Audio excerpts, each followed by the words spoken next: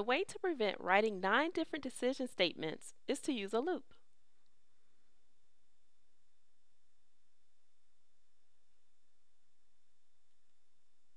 Since we know definitely that we have 4 numbers to sort through, we can use a for loop.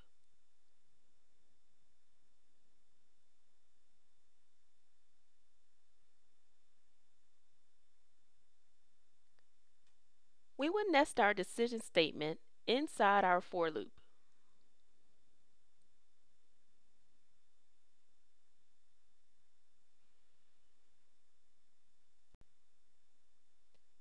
I will be our control variable.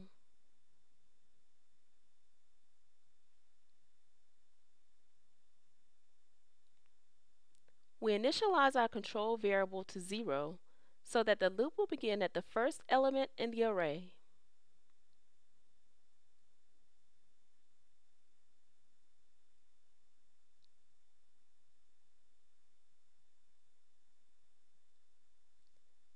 Our sentinel value will be set to 3 because the greatest subscript value in our array is 3.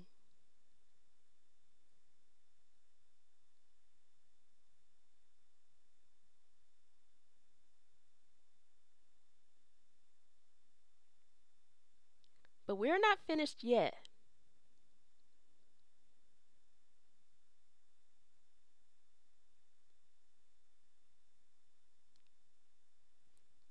If we leave this like it is now, we will get the following results.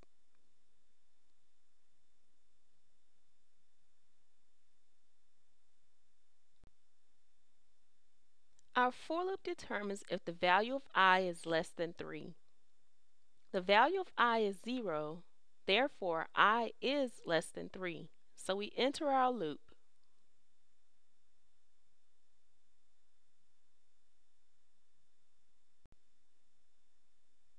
Our decision statement determines if the first element is greater than our second element.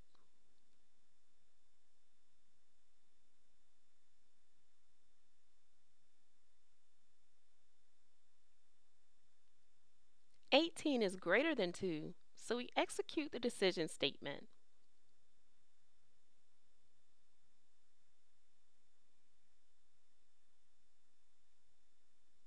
The value of our first element is assigned to storage value.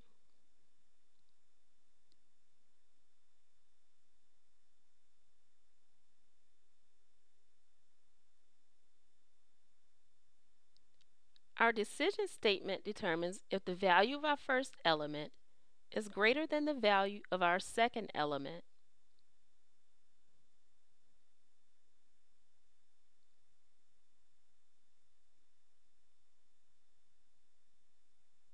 "18 is greater than 2, so we execute the decision statement.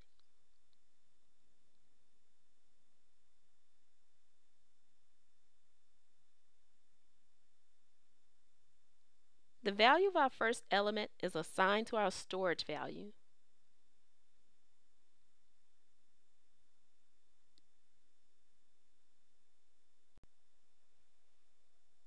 Notice that nothing has changed in our decision statement. So you would begin again comparing the first element and the second element.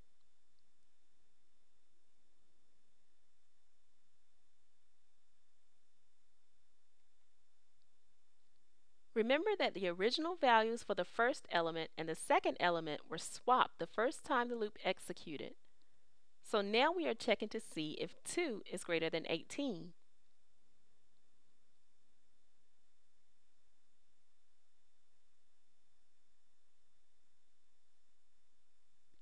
Two is not greater than 18, so the decision statement is not executed.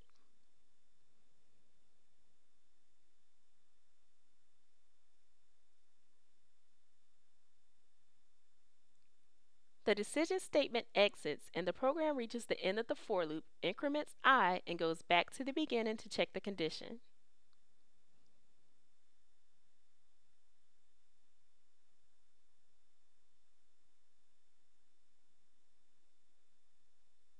If we never change anything in our decision statement, We will continue to get the same results until I is no longer less than 3. This is because the first element would never be greater than the second element.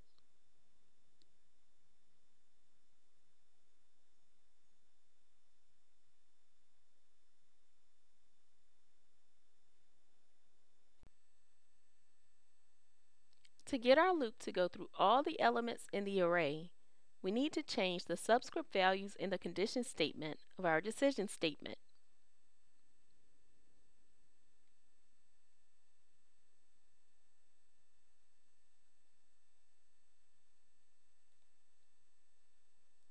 If we let the first subscript value be I and the second subscript value be I plus 1, we will be able to compare all the numbers in the array.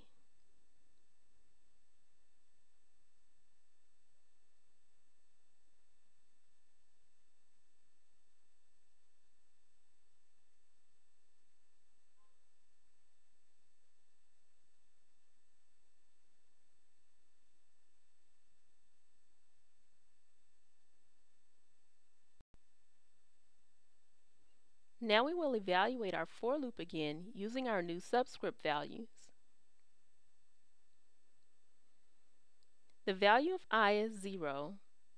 Since 0 is less than 3, we enter our for loop.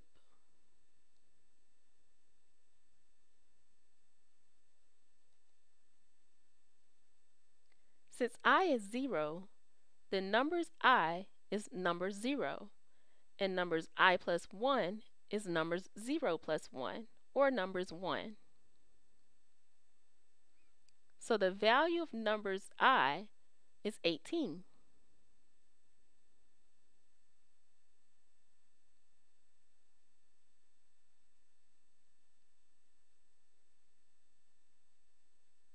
The value of numbers I plus 1 is 2. The value of numbers I is assigned to storage value.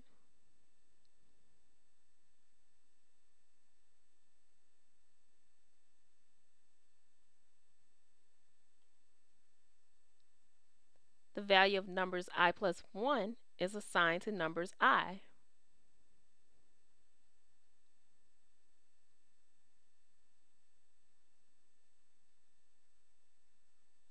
The value of storage value is then assigned to numbers I plus 1.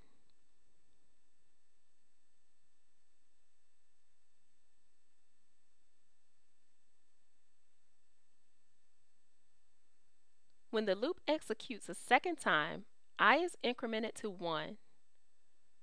I will also increment in our decision statement. Our current arrangement now is 2 in our first element position, 18 in our second element position, 32 in our third element position, and 5 in our fourth element position.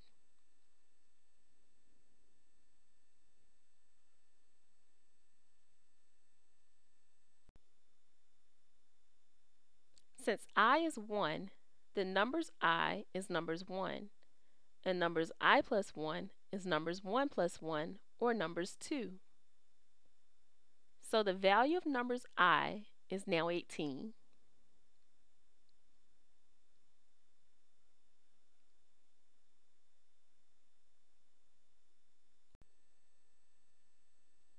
The value of numbers I plus 1 is 32.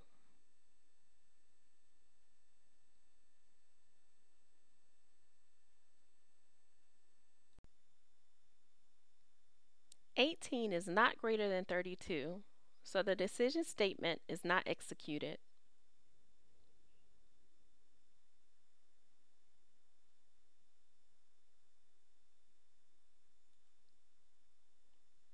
When the loop executes a third time, I is incremented to 2.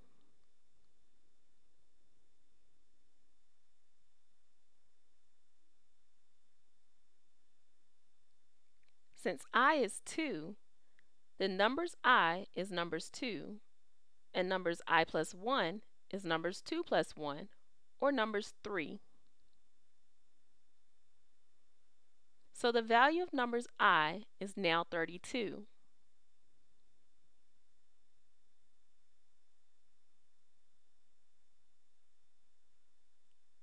The value of numbers I plus 1 is 5.